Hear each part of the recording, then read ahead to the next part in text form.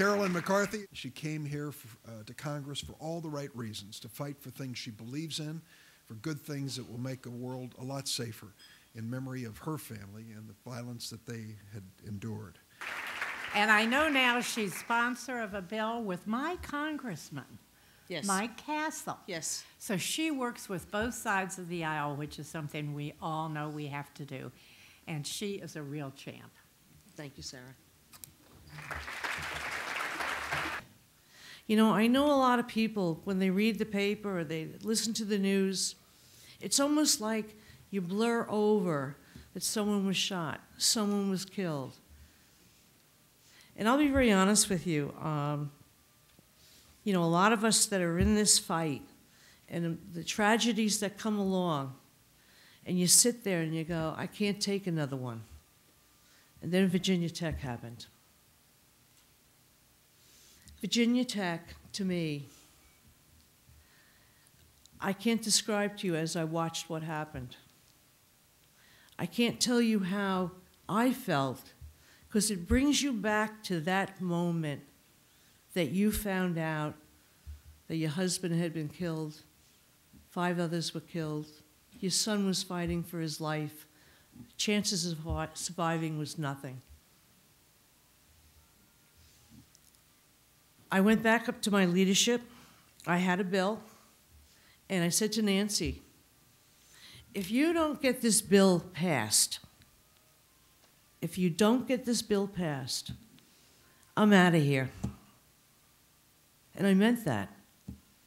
And I said, the bill can do a lot of good. It's not going to stop all the killings, but you have to show that we are going to do something and not just stand by and let the NRA dictate everything that we do in the House. Well, the bill passed in the House. It's the next bill. It passed.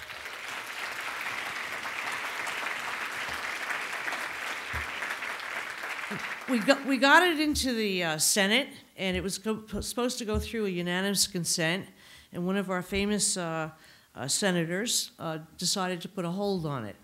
You know, when I went up to talk to him, I'm not going to give the name out, but he does it to everybody.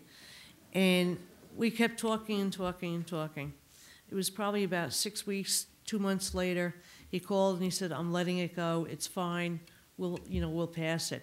Well, he got on the Senate floor, and he started talking about me, on how gracious I was and how wonderful I was and how this great bill was going to save lives. And I'm sitting there listening to this, and I'm going, my God, just vote yes. And he did. But you know what? Those are the battles that we have to continue to fight. And I do believe, with all your support, you know, and we certainly appreciate, you know, when you give money and to keep the Senator going and to keep the Law Center going, but you got to start reaching out to your neighbors. You really have, we're asking you to do a little bit more. Start writing editorials in your local papers. You know, when you see the NRA and the blogs that I get, I mean, they're horrible, but they send this hate out there. The shooting at the Holocaust Museum, you know, there's a fringe group out there that a lot of people should be very nervous about. And if we don't close the gun show loophole, those people can go there and buy their guns.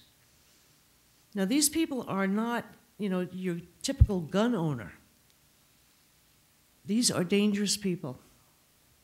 Their thoughts are dangerous on so many levels. And a gun to them is a solution. And if we don't raise our hands and say, enough, stop, we are all going to be the losers. When there was terrible shooting upstate New York, a priest up there, a reverend, his comment was, well, I guess our number was up. And the reporter said, what do you mean? He said, well, these kind of shootings are happening all the time now. He said, so I guess our number was up. Is that what Americans are feeling? You know, we don't want to wait to have more victims get involved in the fight. We need a lot of you that haven't been touched by violence to yourself, but you're out there doing the right thing anyhow. We need to grow that camp. Anybody will tell you, we have more numbers across the United States, and we do. And somehow, and gosh knows we've been trying, to bring all those voices together and speak as one voice. If we can do that, we outnumber the NRA. NRA members each actually think that we should be doing something. But we have to speak with one voice. And I know it's very disheartening a lot of times for all the different lawyers that are out there, and they go to court and they're fighting to try and change because the judges would say this is a legislative issue. And the judges say, we can't make that decision. And then, of course, look what happens in Washington. We can't get bills through. So we have to fight in the courts. We have to have the victories in the courts. We have to bring them to their knees. That is the only way that we're going to stop the violence that we're seeing in this country. And yes, with the economy being the way it is, unfortunately, it only begets more violence because people are at the end of their ropes. And to have the easy access of guns in this nation is wrong. You know, the battle will be, and I do believe, by the way, with what we're seeing because of Mexico and the assault weapons that are going back and forth, the battle that the Bradys won on the assault weapons ban. We didn't see those guns on the streets. And now they're on the streets more than ever. Gangs in my village, Mineola, suburban area, Nassau County, Suffolk County, the gangs, again, are outgunning my police officers. And no one even knows this. In my little village, I called my district my village, I can guarantee you 2-3 times a week, someone is killed, mostly under the age of 18. Right in my own backyard.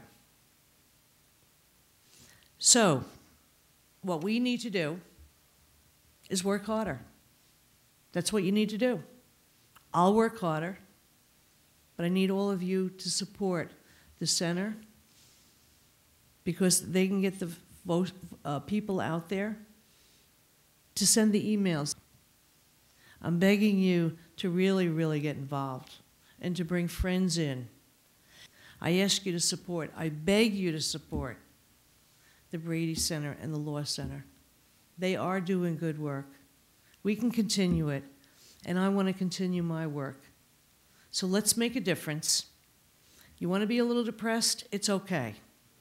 We allow depression 1 day out of the month. That's it. That's it. You can stay in bed, put the cover over your head, but then you know what? We got to face the real world to make the difference, to have it be the world that we want. That's why you're all here. We want a better world, and gosh darn it, we're going to do it no matter what. Thank you.